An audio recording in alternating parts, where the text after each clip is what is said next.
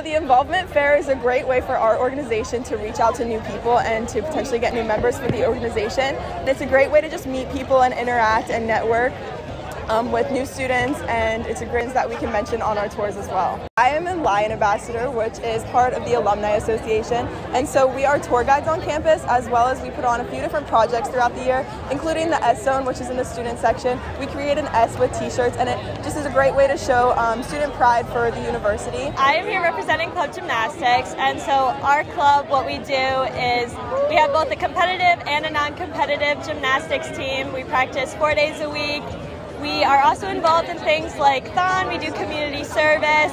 Our practice schedule is really just a bunch of open gyms, so we offer any level to join. We don't hold tryouts, which is one of the great things about our clubs. Individual students can get a place to really find more friends and make a big school like Penn State feel a little bit smaller. I joined Club Gymnastics in my freshman year, and being here, I went to a school that was a little further away than most, and not a lot of people from my high school go to school here.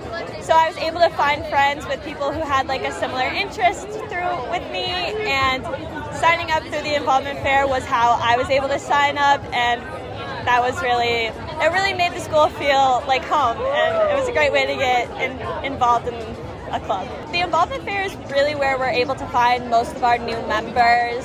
We do have an Instagram and some other social medias and stuff like that, which helps with involvement, but for people who don't really know that there is an Instagram or know that our club even exists, being able to have a booth at the involvement fair is really encouraging to get new people to come.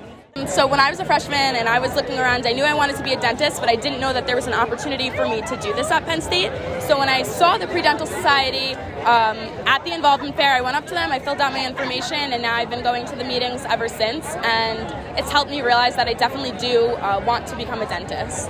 Pre-Dental Society really helped me out with knowing what I wanted to do, because we went over the application process, we talked with different advisors, we talked with different dentists, especially ones that came to Penn State.